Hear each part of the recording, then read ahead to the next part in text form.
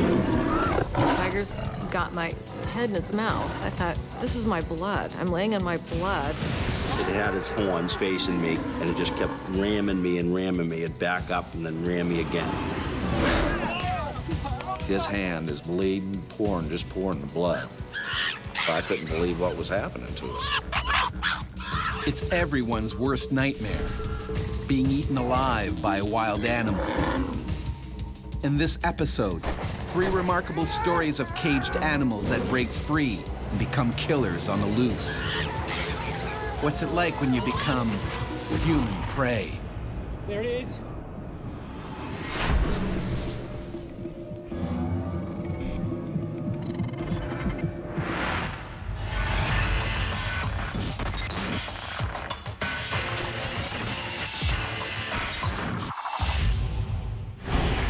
Gary Brown was nearly ripped apart during a deadly chimp attack on a sightseeing trip in West Africa. He turned and started screaming and charged. I didn't know that they get up to the strength of 7 men.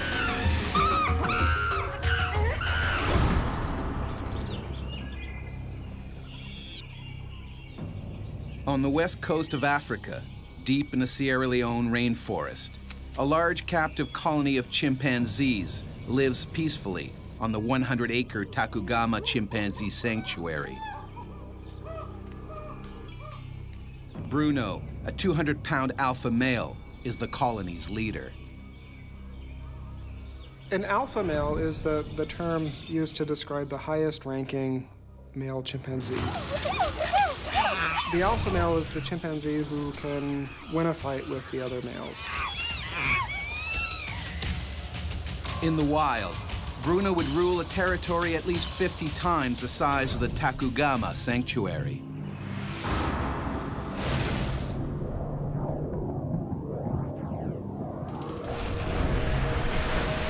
Less than 40 minutes away, Texan telecommunications engineer Gary Brown is enjoying a day off at his hotel. Working here is a dream come true. They're hiring in Africa. Anybody want to go to Africa? And I held my hand up and said, I'll do it. I wanted to work overseas. Yeah, let's do it. This weekend, Gary's decided to head up to the mountains with a colleague, along with his friend Melvin Mama and their driver, Issa. I said my days off is going to be spent going and seeing Africa, real Africa.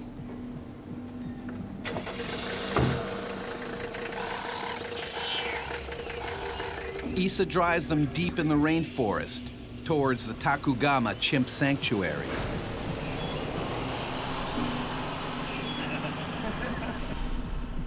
He had told me for 2 weeks before about this place, and other Americans had said, yeah, you got to go up there and get pictures or something to see.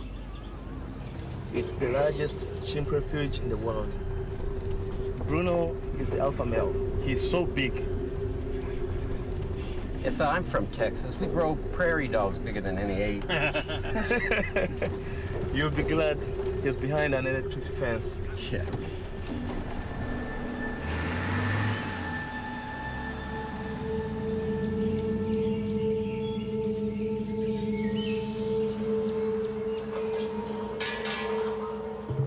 At the Takugama Sanctuary, Bruno keeps a close eye on his keepers.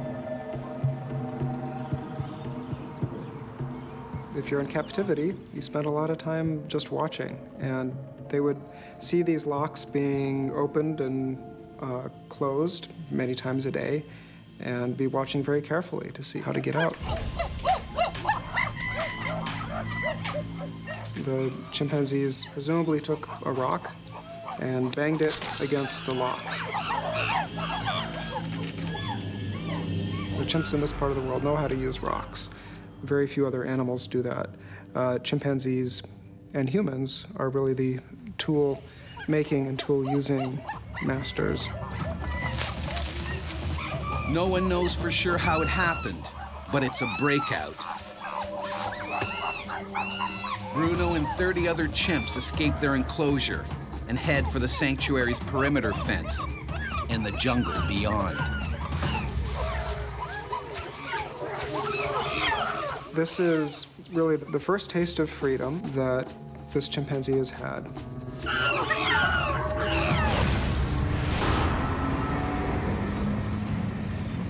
Unaware of the breakout, Gary and his friends continue to the chimp sanctuary.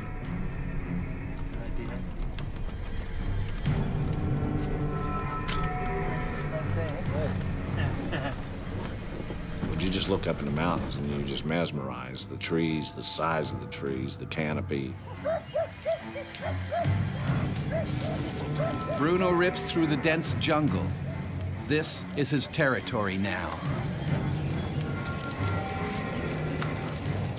He was exploring his world, seeing what world outside the sanctuary was like, and is probably afraid. Like the other chimps at the sanctuary, Bruno was brought here as an orphan. His mother was killed in the controversial bushmeat trade. In Sierra Leone, like much of the rest of Africa, people eat chimpanzees and other primates for food. They would have seen their mother and probably other members of their community shot and killed when they were young. The chimpanzees would have that experience. They would remember strangers coming. They would remember the gunfire. And it's probably a reasonable assumption on the chimpanzee's part that a strange human being is a dangerous creature. Bruno hears an approaching car. The chimp immediately sizes up the situation.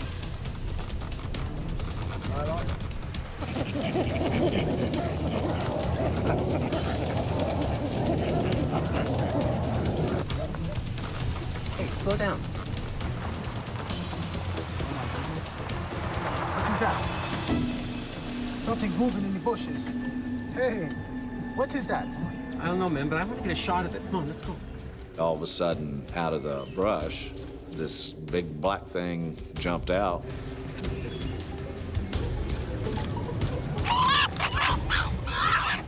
First thing I thought was, cool, you know, I'm seeing something in the wild. Windows. Turn the windows up. Slow down, man. Jesus. Issa quickly recognizes that the huge chimp is charging. It's time to get out. Issa, he just threw the car in reverse and just took off backwards. But fleeing only makes things worse. He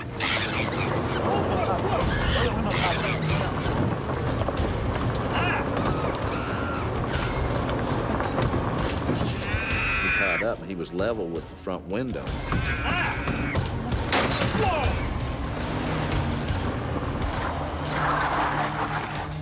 Bruno seems to have disappeared. And all of a sudden, it was just like an explosion.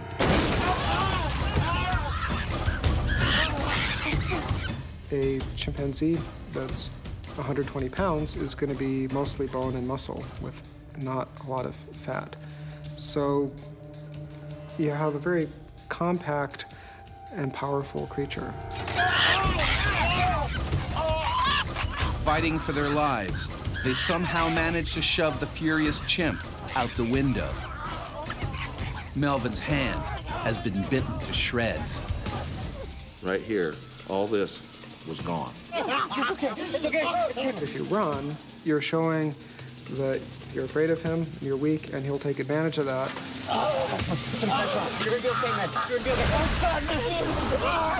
Basically, what they're doing is they're doing damage to whatever they can get a hold of and whatever is exposed to them. Not only is Melvin losing a lot of blood, but bacteria from Bruno's saliva could be spreading through his bloodstream. With 2-inch fangs and jaw muscles 3 times denser than a human's, a chimp's bite can be deadly. They need to get to a hospital, fast. And we were yelling at him, slow down. He said, find a place to turn around, we got to get out of here. Panicking, He misses a vital turnoff. They're lost.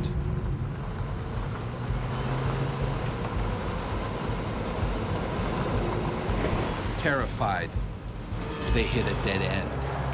There was a gate that stood probably 10 to 12 feet tall. With their savage attacker hot on their trail. I couldn't believe what was happening to us. They only have one option.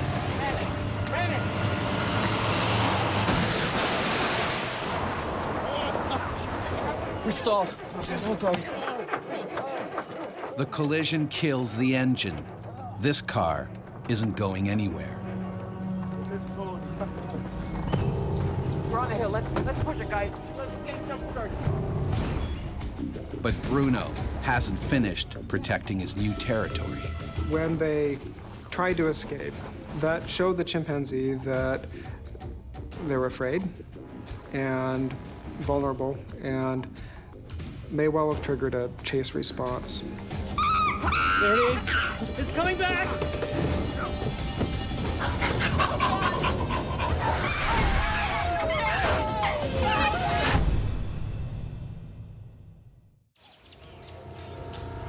In the Sierra Leone rainforest, American Gary Brown and his party have been attacked by an enormous chimp.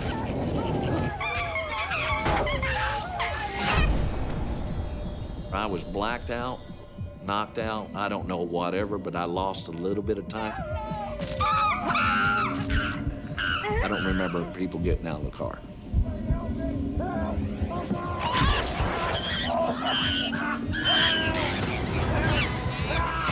Horrified, he spots Melvin on the ground. Bruno is chewing him apart.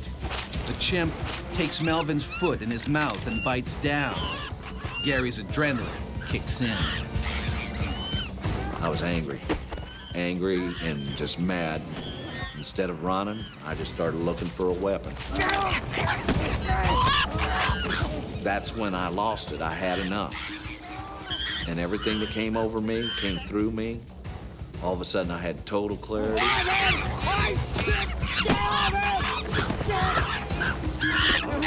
When the chimpanzee saw Gary standing his ground, he would have seen an opponent who was not afraid, an opponent who was angry, and an opponent who could really inflict some damage of his own.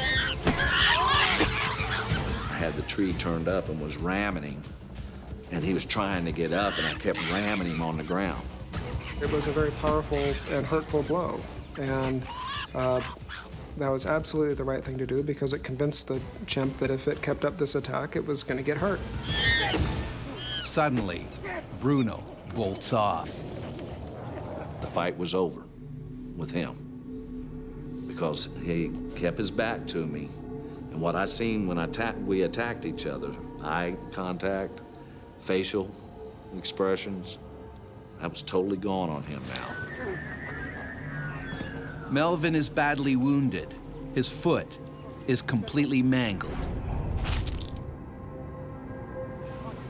He's bleeding to death. And he goes, "I'm going to die here." And I told him, I said, "No, you die here, I die here with you. I'm not leaving you." He's my friend, you know.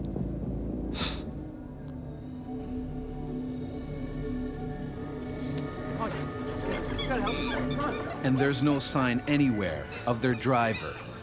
Where's this one? He went for help. We gotta go. We gotta go. I could hear chimpanzees everywhere. We were totally surrounded. We took off down the mountain. These chimps never jumped out. They stayed in the jungle. I kept looking ahead. Finally, we made it out.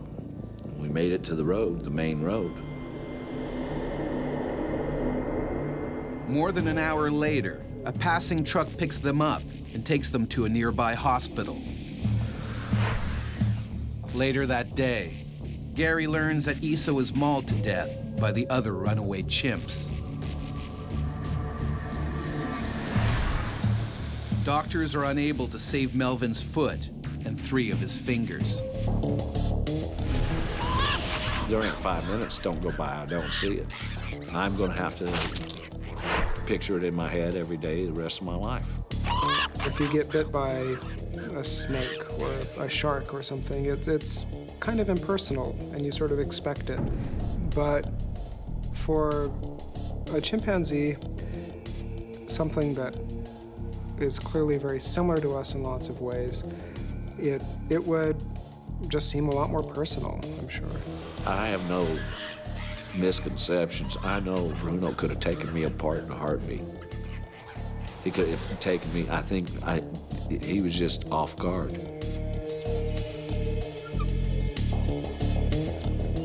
Of the 31 chimpanzees that escaped the sanctuary, 27 were recaptured or returned on their own. 4, including Bruno, are still on the loose.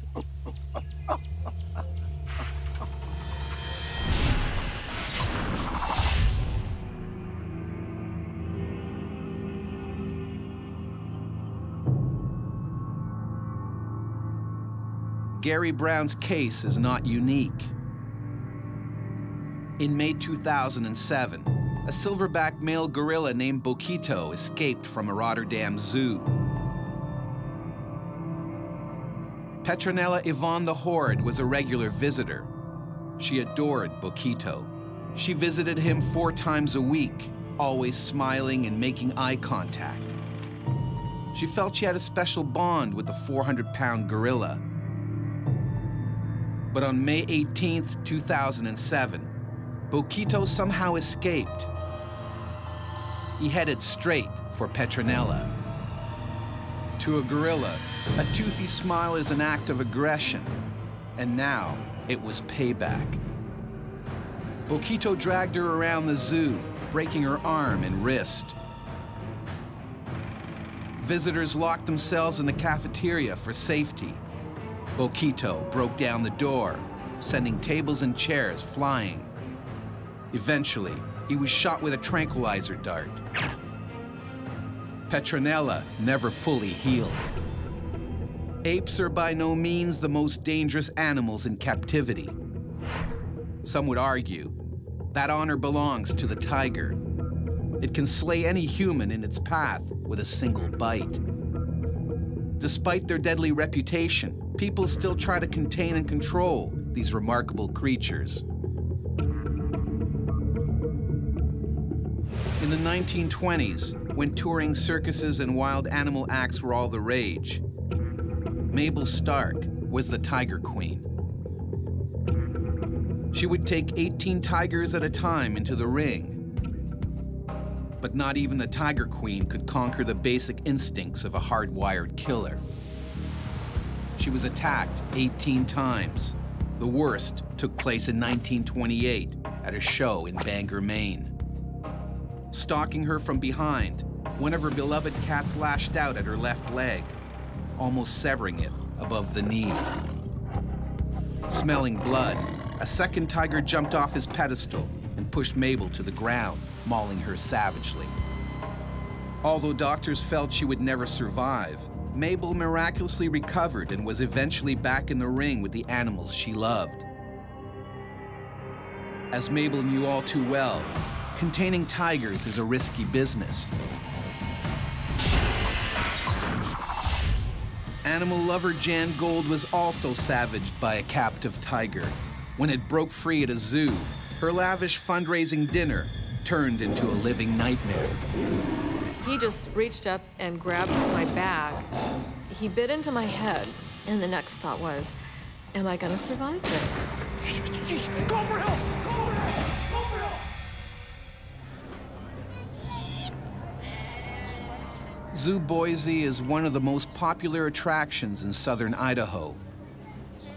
The stars here are brothers Taiga and Tundra, a newly arrived pair of 2-year-old, 600-pound Siberian tigers. Also known as Amur tigers, they are at the zoo to provide an important gene pool to help ensure the survival of the species. Tigers are highly endangered. There are now more of them living in captivity than in the wild. But keeping one of the world's most deadly hunters behind bars comes with big risks. There have been at least 45 deaths by tigers in captivity of humans over the last 10 years. And there have been 115 injuries serious enough to make the media.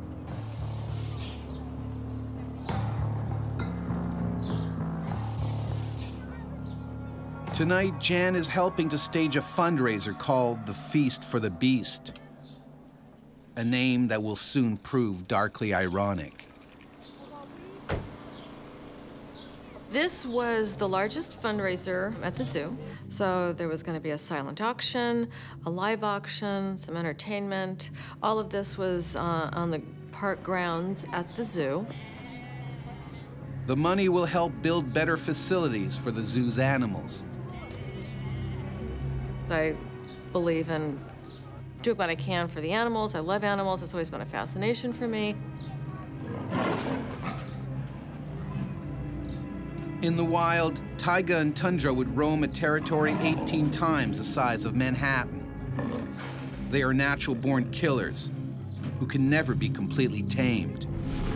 They can slaughter with a single bite.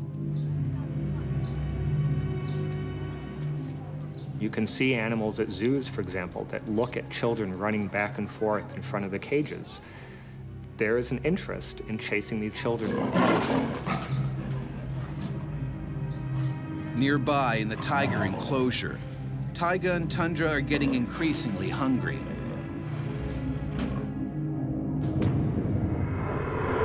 In the wild, they would learn to kill and eat large prey, even bears.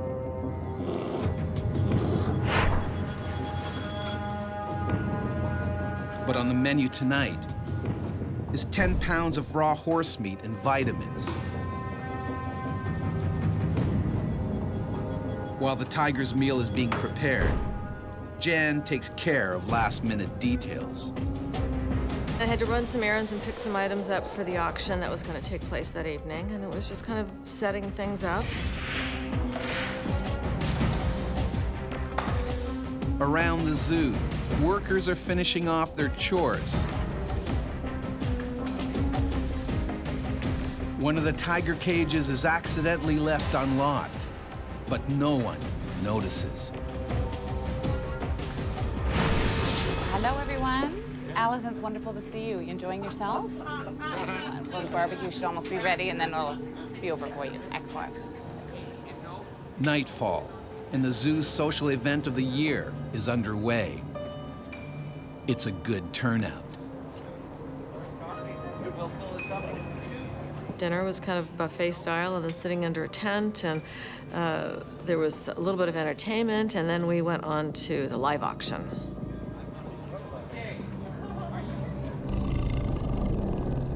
In the nearby tiger cage, taiga and tundra are most likely agitated by all the commotion.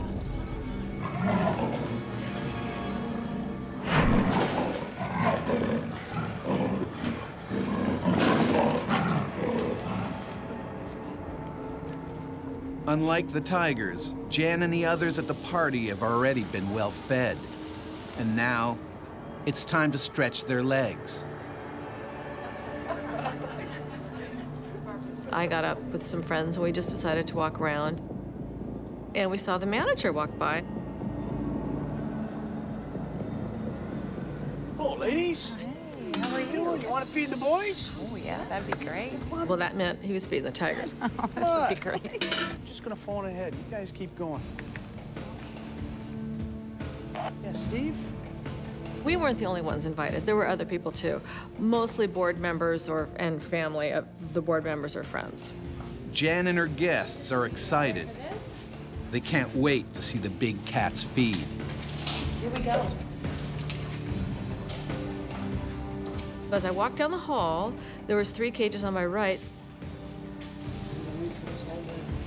Jan spots something strange. The last cage, the gate was wide open, and we noticed that. And we just kind of, well, obviously they must know it's open. And we talked about it, thinking, well, maybe they are going to direct the tigers into the first 2 cages.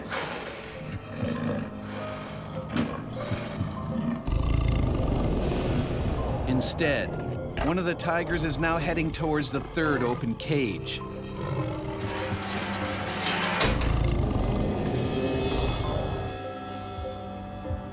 And face to face with Jan. All of a sudden, there was a tiger in there.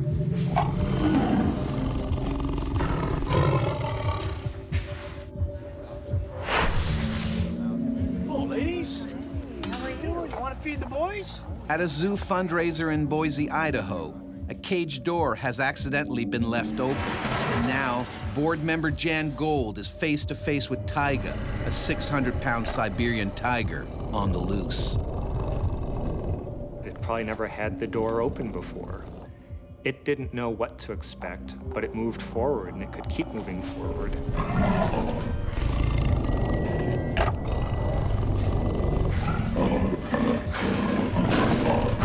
He is 600 pounds. I mean, his head was, you know, into my hip area. That's how tall he was.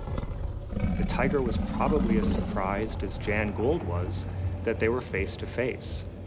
And it didn't know what to do, but it did know there was an animal in front of it. At that point, my focus was seeing if I could get this gate shut and keep the tiger in there. But that's easier said than done. Taiga's still not sure how to react. He may not have even seen her as prey because he had never had any experience with live prey. She was just a moving object. But something deep inside said, this is what I'm supposed to be doing. He's moving toward me. I mean, it's a force moving toward me. It was like a few conscious, slow steps because he wasn't stopping, and he was right there. Desperate, Jan tries to buy herself some time. I held my purse in front of him, trying to get him distracted. The only thing you can do in that situation is try to distract the tiger. And those who survive often survive because the tiger is distracted. People throw stones or sticks. And that's when I realized the people were leaving. I saw a couple people with terrified looks on their faces because he wasn't stopping.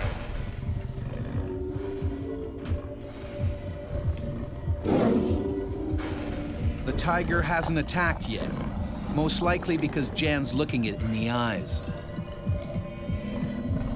You want to look big. You want to face it. In the wild, tigers prefer to attack their prey from behind. Without realizing, Jan makes a tragic mistake.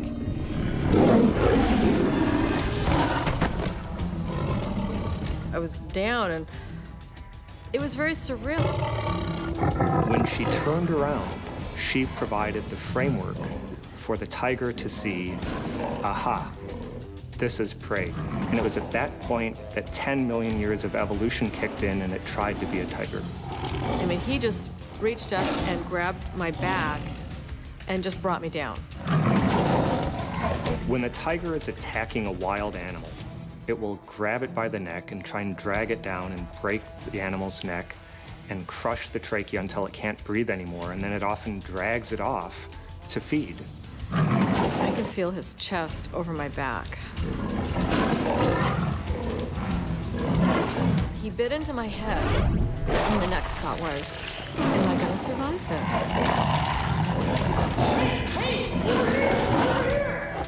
His powerful 4-inch canines can easily puncture Jan's neck vertebrae, forcing them apart, eventually breaking her spinal cord. He had no experience. He didn't know where to bite, but he bit, and he grabbed her head, and he kept on going. All the others can do is look on in horror. I thought he actually bit through and crushed my skull, and it was so loud. And then he came to a point and just stopped, and he held me there. He just sort of held me. A police officer hired as security for the event takes aim. You guys, shoot the tiger! Shoot the tiger! Get over! Hey! For the veteran cop, it's tricky getting a clean shot. He fires slightly over Taiga's head just to scare him off.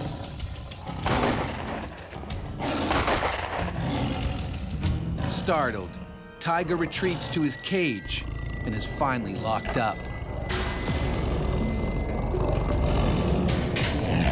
The bullets was enough to surprise the tiger to move back. It had never experienced something like this. Unfortunately, in the shootout, a bullet has accidentally struck Jan in the hip, shattering the top of her femur. I'm laying on the ground, and I can't move from the waist down, or I can't feel anything. Jan is rushed to the hospital. Her injuries are horrific. They didn't know if I'd walk again. I had so many nerves that were damaged because that bullet, when it hit my bone, it exploded. And so I still have lots of shrapnel in there. My hip had to be rebuilt and a lot of nerves were severed. I've lost probably about 1/3 of the nerve and muscle activity in my leg. It takes more than 2 years for Jan to get over the ordeal, and there aren't just the physical scars to deal with. There was a period of time where every time I closed my eyes, I'd be reliving it under a different scenario. That was one of the things I had to go through and recover from. The reason Jan Gold is alive today is the tiger was too young, too inexperienced. It didn't know how to deal a fatal blow. But at the end of the day, a tiger is a tiger, and it will not have lost its tigerness. For the last 8 years, Taiga and Tundra have continued to live in Zoo Boise with no further incidents.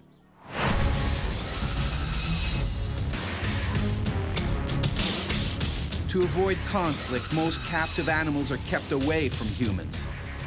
But what about those bred specifically to attack, like bulls? Every 7th of July, locals and tourists gather in Pamplona, Spain to outrun a pack of angry bulls. It's a controversial event that dates back to the 16th century.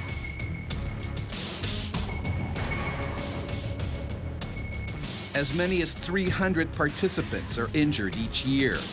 14 have been killed since 1910. In 1995, Matthew Tassio fell while trying to avoid a charging bull.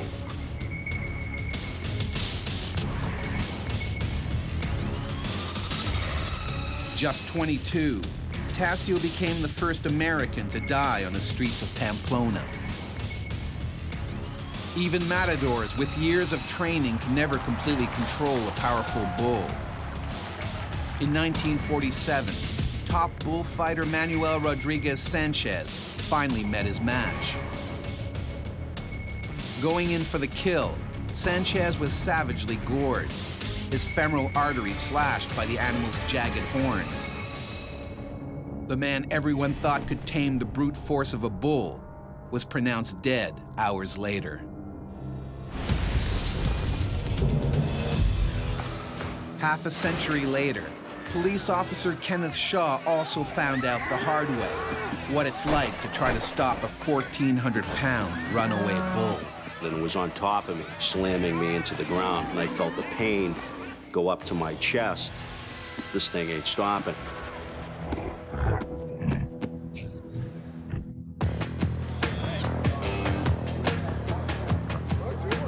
Just north of Boston, in Lowell, Massachusetts, a controversial event is underway, a bloodless bullfight. In this version of the event, the animals are not killed. Nonetheless, bulls that are used are much more aggressive than regular farm animals. They're wiry, they're fit, they're athletic, they're fast, they're angry. So their, if you like, threshold for aggression is very different. So it's comparing a Labrador with a pit bull. As this enormous 1,400-pounder waits to face the matador, he gets increasingly worked up. When they're confined, when they're frightened, they get sometimes mean and certainly unpredictable. So stress, fear is really the big danger signal for bulls that will get them to do things that in nature they would never do normally.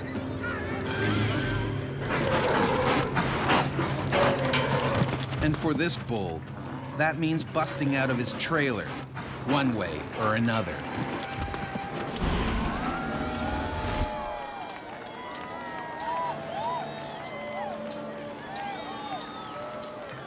Nearby, Lowell police officers Maggie Malik and Kenneth Shaw are on duty.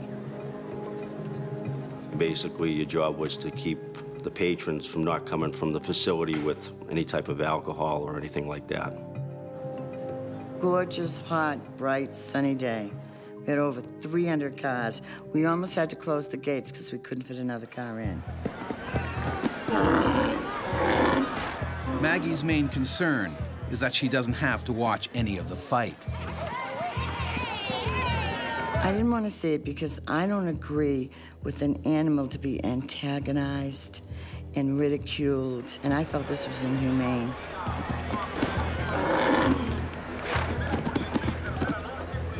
Their real problem, however, is a few hundred yards away in the bull's trailer. The noise is pushing the animal over the edge. There was a lot of alcohol flowing. There's a lot of banging around and noise and music, and that's pretty nasty cocktail for a bull, really. You have the makings of a bull that is going to be, if you like, out of his mind with anger.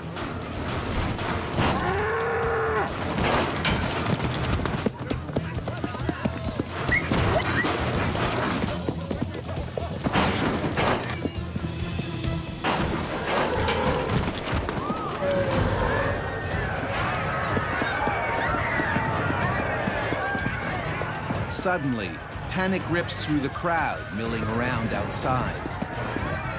All of a sudden, I see people start to run and start screaming.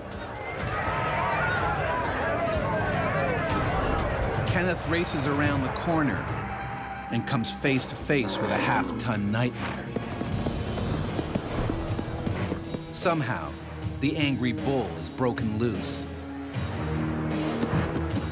Now, all of a sudden, I'm in a situation where I have to deal with that animal that's running rampant.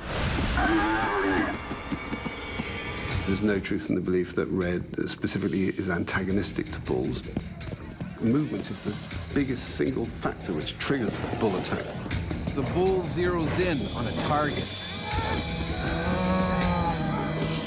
The gentleman was basically with his back up against the bed of the pickup truck, and the bull just kept slamming him into the back end of the pickup truck. The strength of this animal was truly amazing. If Kenneth doesn't do something quick, the man will be crushed to a pulp. The diamond-like tip of the bull's horns can easily gore into soft tissues. I just started to basically make noises, waving my hands, trying to get its attention.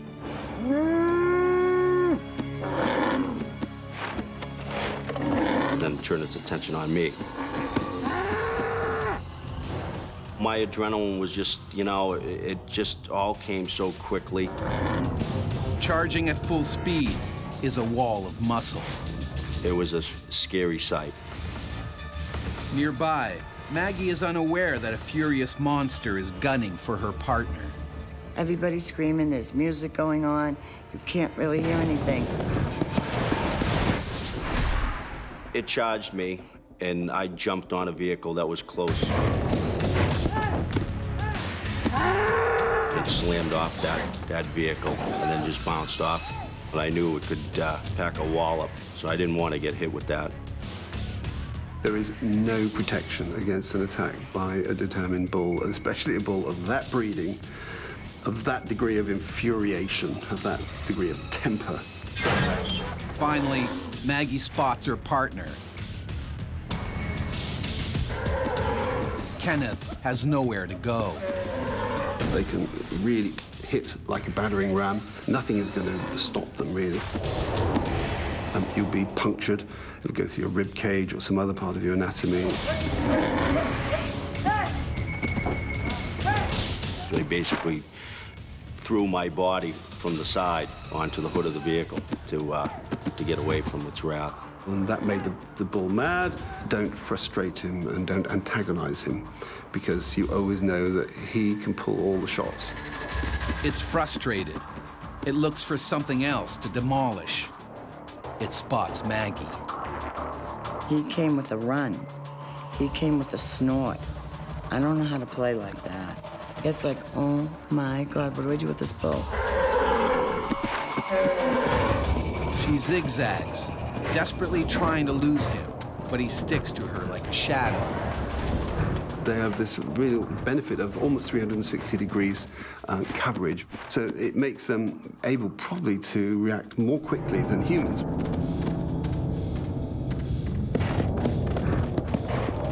So if you stand still, the likelihood is that you won't be attacked.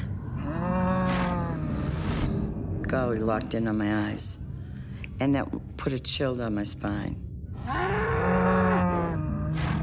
They do this burst of heavy breath out from the nostrils. And this is carrying a chemical message. I'm loaded with testosterone. I'm really the king guy around here, and you take me on at your peril. The bull loses interest in Maggie and rushes off the stadium grounds, still fuming. Trying to escape, he heads downtown. Oh my God! If the bull can't be stopped, hundreds of lives are now at risk.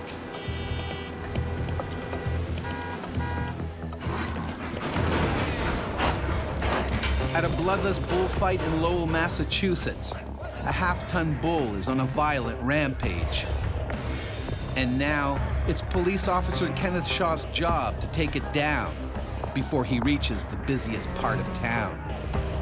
I'm thinking that this animal is gonna basically cause a lot of havoc if we don't stop it. I didn't really even know what I was gonna do. I didn't want anybody else to get hurt. His strength and his power and whatever is going on with him. We're not taught in the police academy how to handle it. The only way that I'm gonna be able to take it out was if I hit it in the head. But the bullets barely make a dent. So the bullets would have hit into the side of that animal, caused it pain, but didn't ultimately penetrate and cause damage to internal organs. All they would have succeeded in doing would be to infuriate the animal. They have very good armor in the form of their thick skin. The raging bull continues towards the crowd. And I was just hoping that it wasn't gonna take a left where all the shopping malls were. Kenneth catches a break. The bull runs off the road and right into an empty parking lot. In an ideal situation, they would have just tried to contain or keep it in that parking lot, let it calm down. This is Officer Kenneth Shaw. I need backup. I need backup. The animal is cornered. It panics. And then it spots a familiar foe. The bull would have recognized him as that same individual, no doubt, and it was an unfinished battle. It's now or never for Kenneth. I have to try to take this out. If I don't, someone else is gonna get hurt.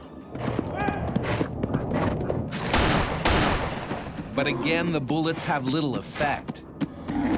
This thing ain't stopping. So then all of a sudden it turned and started to do an all-out charge right at me. They will charge through literally a brick wall. It was basically literally trying to destroy me. It was trying to kill me. You know, it was bulldozing me and bulldozing me into the ground. Every time that I tried to get up and get off the ground, it kind of knew what it was doing. It'd swing its head and swipe at my feet and knock me back on the ground again. Pressure that they're able to exert, all their weight on your body, you're going to have broken bones and a reshaped face. And the intention is to kill you, is to take you out. All of a sudden, I felt the pain go up to my chest. It was on top of me, basically slamming me into the ground with its head, with the horn slamming me constantly at my leg area. The incredibly solid neck and shoulder muscles of the bull don't bend or buckle on impact. It hits like a battering ram. Maggie tries to draw the bull away for the second time. Seeing Kenny's shattered uniform, seeing the blood on his skin, I at that point was not sure if he had gorged him in a major organ, and that takes you only seconds to bleed out.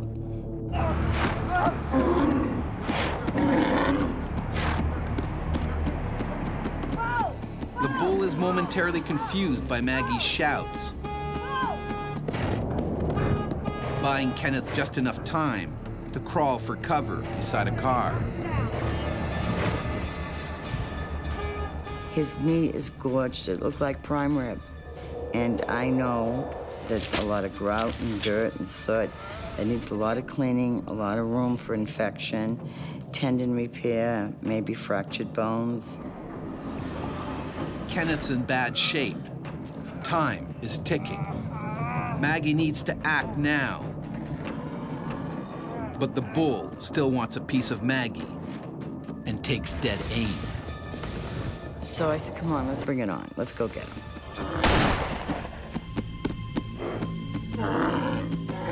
And I shot him right between the eyeballs and on the forehead.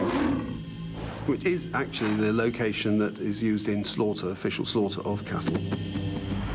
This time, the shot stuns the half-ton bull. He staggers away to the other end of the lot. Meanwhile, it's not looking good for Kenneth. I looked down and I could see my bones running the back of my leg. You're gonna be fine. You're gonna be fine. The bull is finally put down when police backup arrives at the scene. Kenneth is rushed to the hospital and goes under the knife. Tore out a piece of my quadricep. And then I also received basically a laceration to one of my testicles. I could bend one knee, but I couldn't bend the other. 2 years later, he finally returns to the police force, a hero. I get the Medal of Valor for basically my actions that day. Despite the controversy, bloodless bullfights are still held in some states, including Texas and California.